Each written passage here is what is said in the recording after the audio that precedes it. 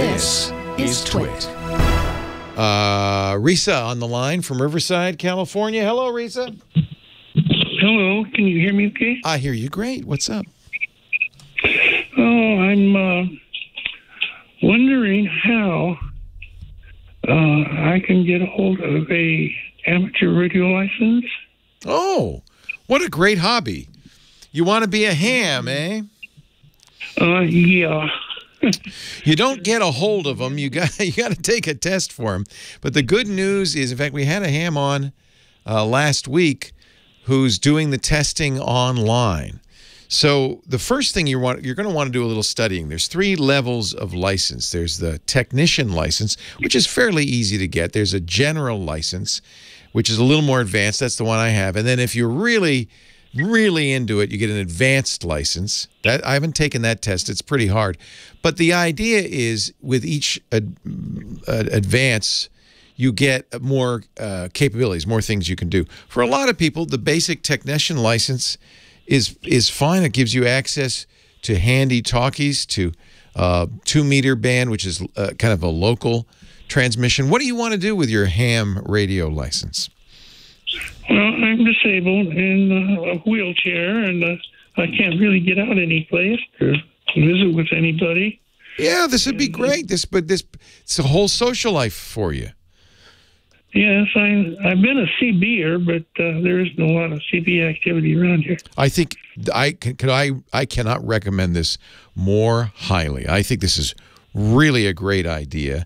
I'm going to recommend my good friend Gordon West, who has a website, GordonWestRadioschool.com. I used his books to study up. They're really good. He actually, because I do better with audio than I do with reading, learning something, so I got his cassettes, which were excellent. I think we probably can download them now these days. But you can listen to Gordo's training, and I think you could get ready in a week to take the technician license, and not even many more weeks of study to get the general license. Start with technician. Then, of course, you have to get a radio. And one of the reasons the basic license is good is because the handy talkie radios are relatively inexpensive. And I think if you're used to CBing, you'll feel very at home with those because they're portable. You can, just have them. You could attach it to your chair, just pull it out. It charges up. It's battery powered, and you can talk to people in your area. But there's even more ways you can do it. A lot of times, let me see where you're calling from. Riverside. Oh yeah, there's repeaters down there, and you could easily get all the way around the world with just your handy talkie. So I think that's a great idea. Great idea, Risa. Highly recommend. Yeah, it's a hobby that it has almost infinite depth. Once you start getting into it, there's all sorts of things you can do. Morse code is something I've been kind of, that's my dream at some point, is sit down and start studying Morse code. There's moon bounce. You can actually bounce a signal off of the moon. There's long distance listening. They call it DXing, where you try to see how far away you can get a signal from. A lot of people collect QSL cards. Those are the postcards that you send out when you hear a signal or you talk to somebody. You said, send me a QSL, a written confirmation that we talked. And you'll see a lot of people in their ham shacks or their little corner have dozens of postcards from all over the world of people they've talked to. I think it's one of the most, one of the things you'll find, Risa, is it's a welcoming hobby. That amateur radio enthusiasts are, so glad to have you join the hobby. I think it's a really great idea. You might even be able to talk to the International Space Station if you time it right. There have been hams up there. Isn't that cool? Yeah. Wouldn't that be neat? Yeah. See, in a way, nowadays, even if you have no mobility or low mobility, thanks to the internet, things like ham radio, the world is still out there. It's still available. And with ham, you'll find hundreds of people all over the world who can't wait to talk to you. So it's a really great hobby. I think you're on the exact right track, Risa. Oh, I should give a little plug, one more plug, because we have a show all about ham radio. Gordo's one of the hosts. It's called Ham Nation, and you can go back and listen to past episodes. Bob Heil, my good friend Bob Heil, is the other host. They have a bunch of people. It's if you want to listen to past episodes, it's on our website, twit.tv/HN for Ham Nation. TWiT, which is my podcast network, This Week in Tech, twit.tv/HN for Ham Nation. And they're up to episode 478.